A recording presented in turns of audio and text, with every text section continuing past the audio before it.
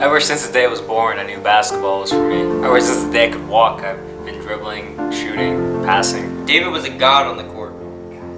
He was on another level of talent. His skill was unmatched. It was absolutely unfair to the opponents. Basketball was my sport.